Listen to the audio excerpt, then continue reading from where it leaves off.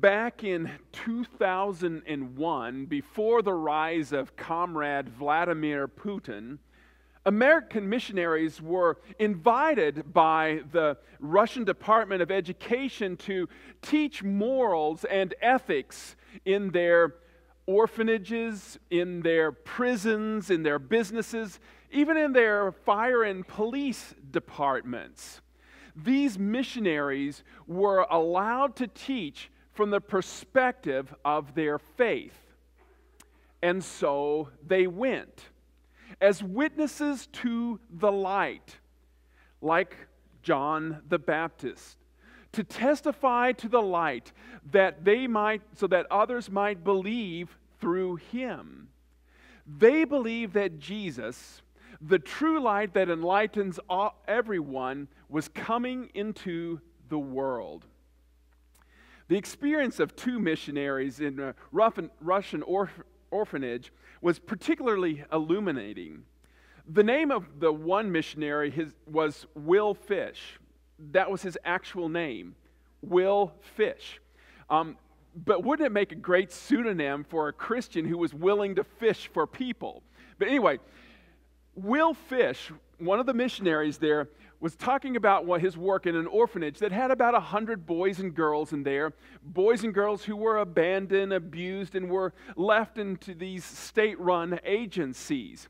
Fish tells the story of what happened one particularly holiday season when the time came for them to tell the story about the traditional Christmas of Mary and Joseph. And probably the first time these children and maybe even some of the staff had heard the Christmas story at all.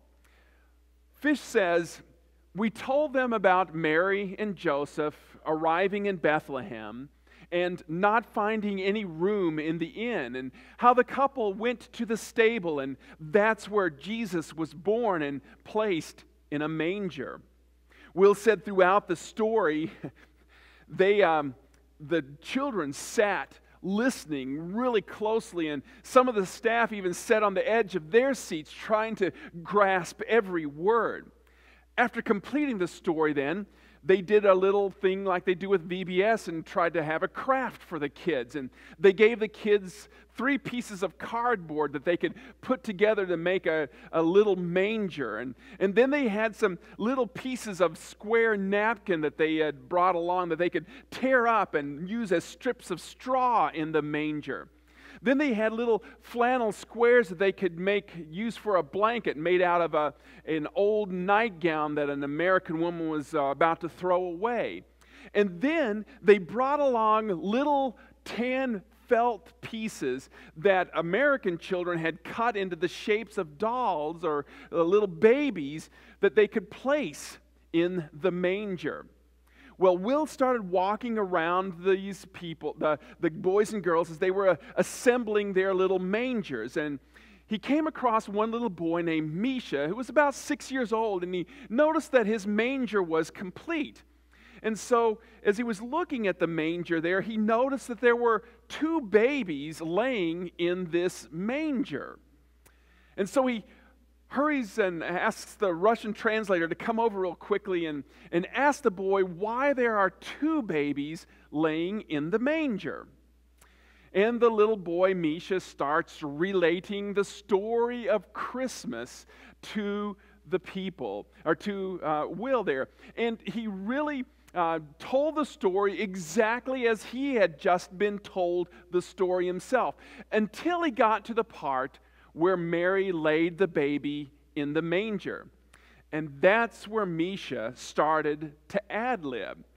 He said that when Mary laid the baby Jesus in the manger, that Jesus looked up at him and asked him if he had a place to stay.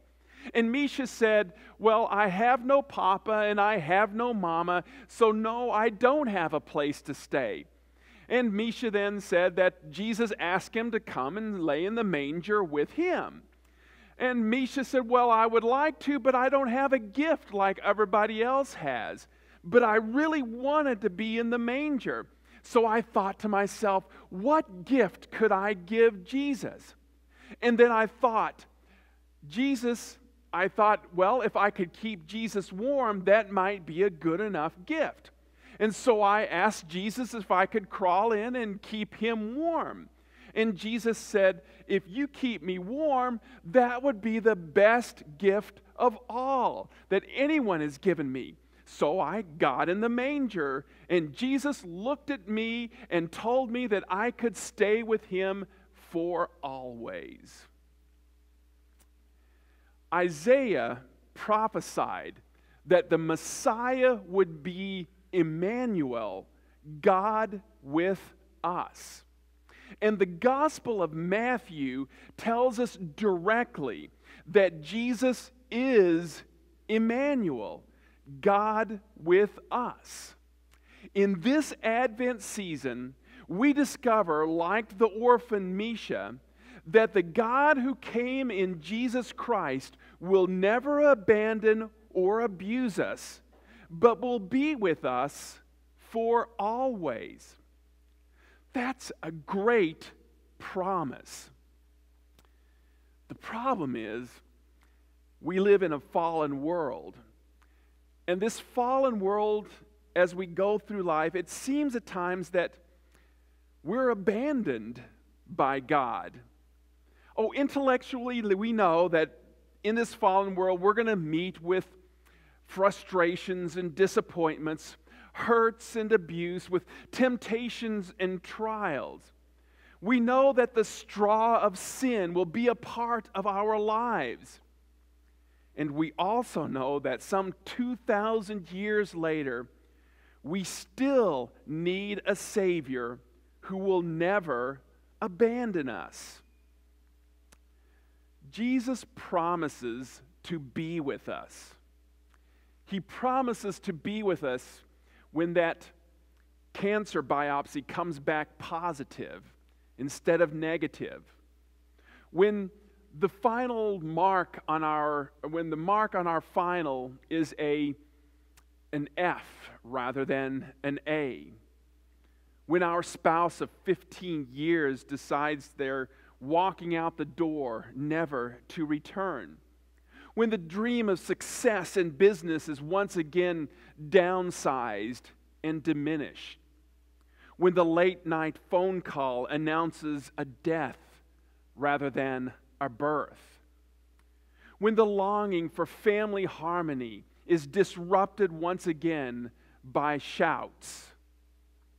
When the desire for companionship is drained by another lonely holiday season.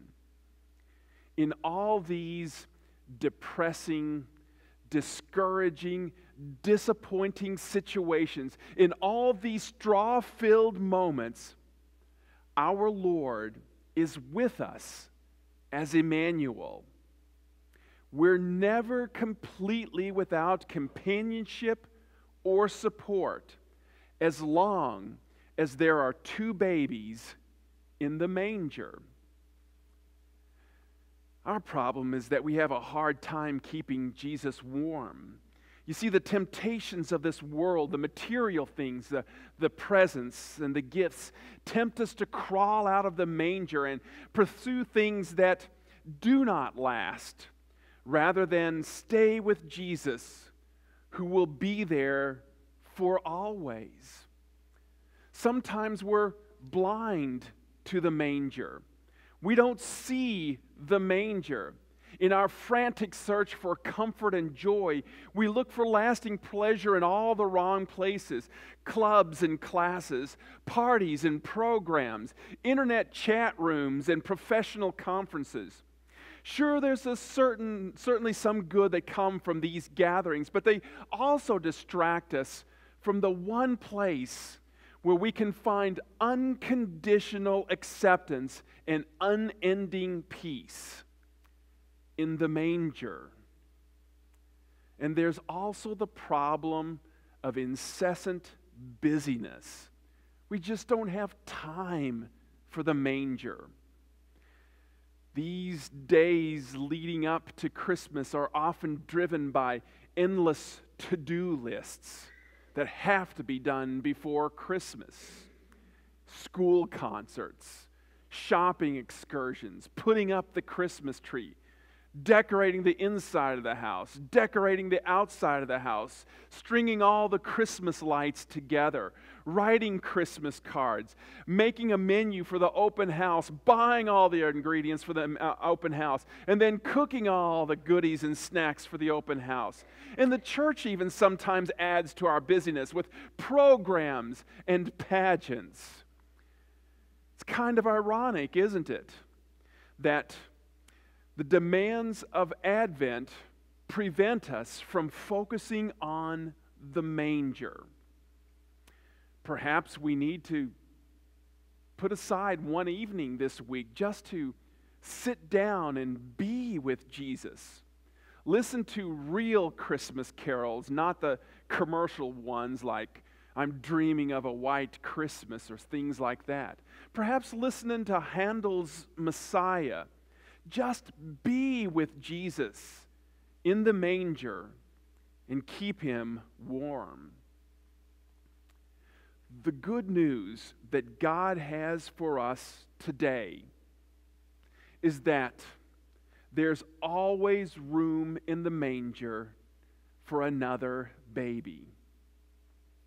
As we make our yearly trip to Bethlehem, we find and we know we will find the one who will stay with us on our journey every step of the way and will guide us toward the manger and invite us into his kingdom, his everlasting kingdom, one marked by love and peace and justice. The baby will comfort us and support us, never leaving us, abusing us, or abandoning us.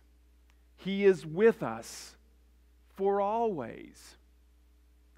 The challenge for us, as close as we are to Christmas and yet as far as we are from Christmas, is to be like John the Baptist and to testify to the power of Christ in our own lives and to tell the world about what Emmanuel is up to. That's what Will Fish was doing when he traveled to Russia. That's what Misha was doing when he put two babies in the manger. That's what John the Baptist did when he came as a witness to testify to the light of Christ, so that all might believe through him. It's fascinating that John the Gospeler never calls John the prophet the Baptist. He kind of looks beyond the baptizing that John was doing to the witnessing that John was doing. In John's gospel, John the Baptist had one function, and that was being a witness to the light that was coming into the world. There's a lesson in this for us. Our challenge as Christians is to never simply stay close to Jesus and enjoy his forgiveness and acceptance and peace. Our challenge is also to explain to the world why we're choosing to be one of two babies in the manger. Jesus invites us to join him in the manger. He invites us to enjoy him always, but he also invites us to share him always. And so may the peace of God, which surpasses human understanding, keep our hearts and minds in Christ Jesus our Lord. Amen.